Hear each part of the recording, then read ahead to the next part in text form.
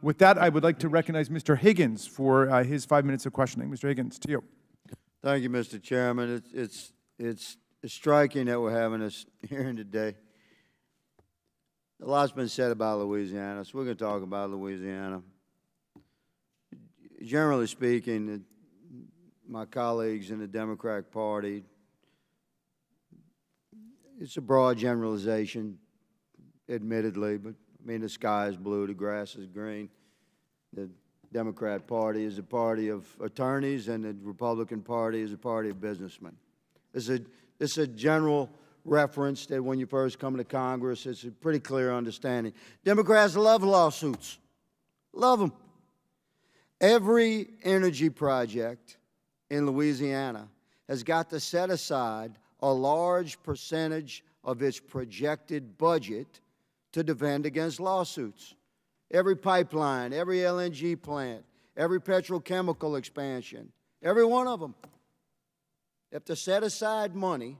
These are not all huge companies, you understand? You can put a small hole in the ground. It could be a $10, $12 million project. For a small company to have to set aside, $1 million, $2 million because of the toxic legal environment in Louisiana, because Democrats and climate activists love to sue petrochemical projects and energy projects, including LNG plants, which represent the hope of the entire world to reduce emissions. And nowhere is it done more clean than in the United States of America. Why you got 125,000 miles of pipeline in Louisiana? Young lady, because it's Louisiana. It's where you get your energy from. It's where you get your petrochemical products from. Everything you use, everything you're wearing, your clothes, your shoes, your glasses, your phone, your iPad, the vehicle you got here in, the plane you flew here on, all of that requires petrochemical products and the energy that's drawn out of Louisiana. So, yeah, we have pipelines. It's the safest means by which to transport energy product. It's safer than rail. It's safer than vehicle. It's safer than by water. And LNG, for God's sakes. The entire world has reduced emissions because of LNG projects out of Louisiana. But a Louisiana energy company cannot come into Louisiana without getting sued by the left. You talk about protests and First Amendment rights. I would like for anyone here that could define for me how it's okay to vandalize equipment on a legally operating project like a pipeline in Louisiana and say that that's all right, to go and destroy equipment, vandalize equipment. That's not protest. That's against the law, and you should be arrested for that. Young lady referred to a lack of action out of the sheriff's department. I know that sheriff's department. I know those men. They're squared away. They have to deal with this stuff all the time.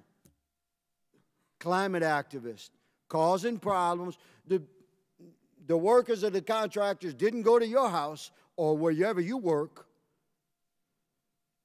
and cause issues and interfere and threaten and shut down and get in the way, cause safety problems.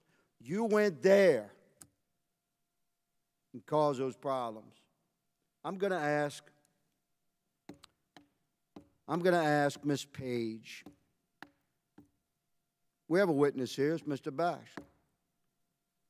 But I'm going to ask you, Ms. Page, I'm going to give you the balance of my time. Got 30 seconds. Explain to America why it's okay for a climate activist to break the law and vandalize equipment on a job site. You have the floor, good lady. Thank you. I think we've been focused on the critical infrastructure law's chilling impact on nonviolent protest protected by the First Amendment. I'd also note, again, how important it is to remember. Is vandalizing that equipment what you would call nonviolent protest? Just tell us. I'd just emphasize that there are laws in all states to address that kind of conduct. And So is it okay to arrest a climate activist if they vandalize equipment? I think our concern would be, again, that the That's a non-answer. draconian. Mr. Chairman, my time has expired. I yield.